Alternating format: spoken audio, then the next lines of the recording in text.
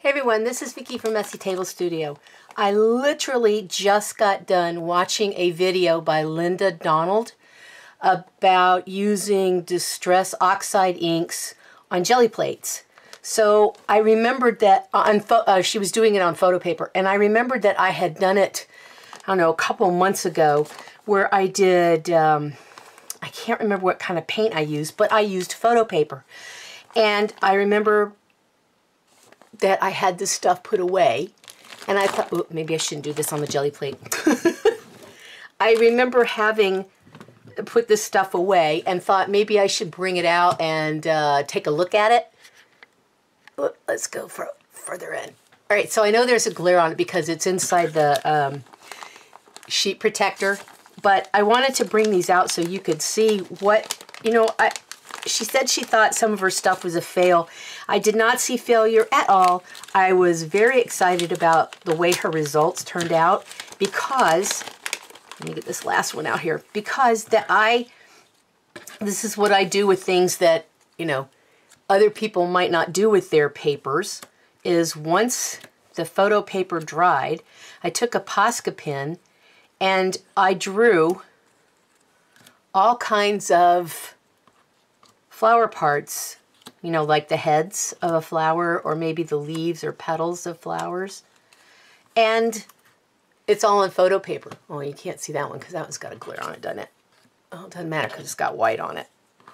It's not a glare. Okay, so I did all these, and that's what's in each one of these pockets, is I did different colors on the jelly plate. This one is, I think, more teal blue.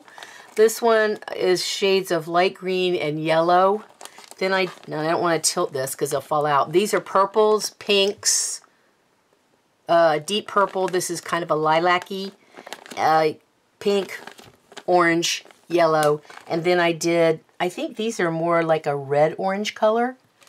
And I really love my results from doing this printing on the photo paper. My niece, Jennifer, I think she told me somebody gave her a bunch of boxes of photo paper and she spent the money and mailed them to me, which I'm so excited about because that's what I did with my photo paper that she sent to me, and I still have like tons of it left. So what I want to do is I want to try my FW inks. I think I did these with acrylics, but I want to try the FW inks like Linda did with her oxides, and give it a try and see what happens. But, you know, you may think it's a fail. It's not really a fail because look at all the things you can do with those things. I mean, you know, I made these and then stored them all away. Well, let's go back down again. Made these and stored them all away for another day, and until I saw Linda's video, I forgot that I had made all of these. And I think maybe now it's time for me to do some kind of a project and incorporate these guys into a project. But had I not seen Linda's video, I would not have pulled these out and taken another look at these and remember doing them. So, you know, what you think is a fail, another person sees huge possibilities in.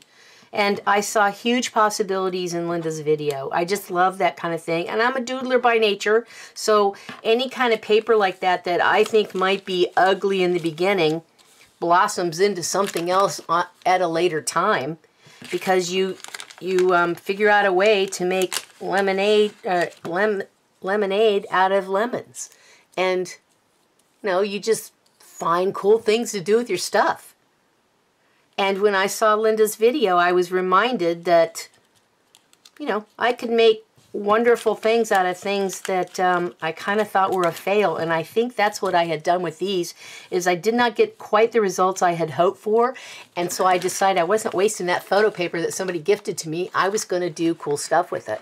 So here is what I did with it. All right, so what I'm going to do is I'm going to do some jelly printing on photo paper with my FW inks and see how well it goes. I have not used the FW inks on my jelly plate, so I'm not really sure what's going to happen, but like Linda, it's going to be an experiment, and I'm going to give it a shot. While I was looking for plain photo paper, I forgot that I had set these aside And these are the results of my photo paper printing that I did a couple months ago. That I cut my stuff out of. And I think I did these with acrylics, if I remember correctly. This one I did with pink. And here's another one on the photo paper that I just did the background. I wasn't really happy with it. So I decided to doodle on it, and this is what I got. Here's another one with photo paper. I doodled on it, and the great thing is that when you doodle on photo paper that's already got prints on it, already got painting on it, the Posca pens do really well, and so do Sharpie markers. They do great on this as long as there's some other coating on the paper. I really like this one. And so the rest of these are just some of the print results that I got with, I'm thinking these really are acrylic paints. And all of this, every bit of this is photo paper. I think these two were cut from the same. A lot of them are cut from the same pieces. I was trying to cut them into manageable sizes.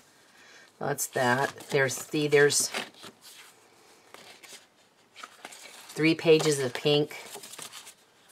Here's the lavender or purple, lilac, whatever you want to call it.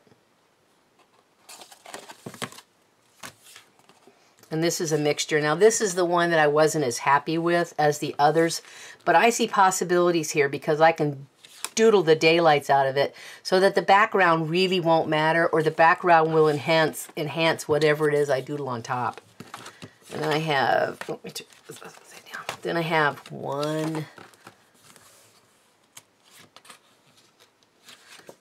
3 of these that are yellow that are cut from the same piece of paper. And then here I went a little orange crazy. Here's all kinds of oranges. And then there's my blank photo paper that I used. Oh, got something stuck to it. Just like Linda, she made a comment real quick and she said, oh, they're sticking together. Absolutely. When you print on photo paper, you need to make sure you hang it up right away or put it in a flat surface where it's not touching other photo paper, because it absolutely sticks to itself. I made the mistake a couple times of doing that, and I found out the hard way, and some of the prints that I really liked accidentally stuck together and I could not get them apart. And when I pulled them, it ruined them because it just tore the daylights out of them. So these are the results that I got with photo paper. I just thought you might like to see, you know, the possibilities. If you have leftover photo paper or someone gifts you a box of photo paper, use it, play with it, do things with it, because it's a great surface for doing jelly prints. I mean, it takes the color really well.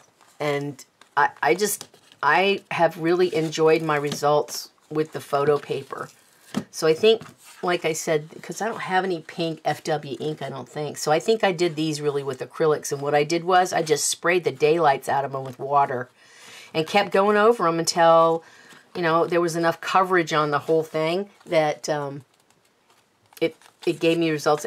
And really, the reason I think it really is acrylics is because it has texture to it. You can kind of feel it. It's a little bit bumpy. It's not smooth. So I think these, I remember these are done with acrylics. Anyway, so I just wanted to throw that out there. And what I'll do is I'll take these and I'm going to jelly print these with the FW Delroni inks and see what kind of results I get.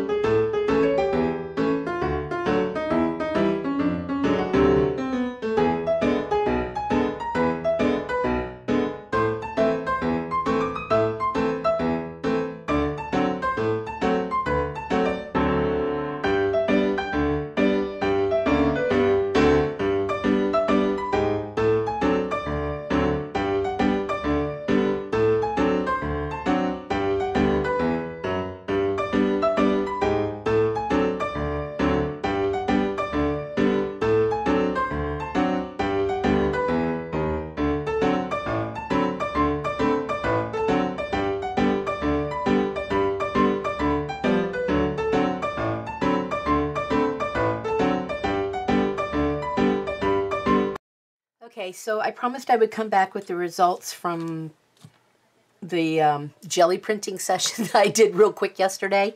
I had intended to post this video last night, but I just could not stay awake long enough to do it. So here's my mop-up paper from the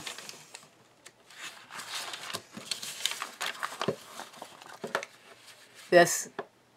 What a difference, huh? The red did not translate to here very well. Or maybe I have it turned this way. Maybe it should go this way. Oh, it's this way, sorry. Either way, the red did not, got a little smidge. But nevertheless, this will probably get used as background paper in a junk journal or a glue book or something. So it will not get thrown away. This will get doodled on, and maybe I will reprint a lighter color on top of the dark, or I could, I don't know, we'll just wait and see. But still, even though it looks kind of dark and dismal right now, it will perk up later. I will be sure to perk it up. There's the mop-up paper from one other time. I think it was the mop-up from this one. Looks like night and day, doesn't it? This will get printed over, or more jelly printing on this one, because there's just not enough paint on there to suit me. This one, I really like this one. I see things in here and will doodle on it. There's something on there. I will doodle on it, and this will be perfectly fine. This was great. They look pretty cool. I'm very pleased with the way the Delroni inks did with the jelly print. So I want to thank Linda Donald for doing her video the other day, doing her experiments with her distress oxides, which I don't own any of.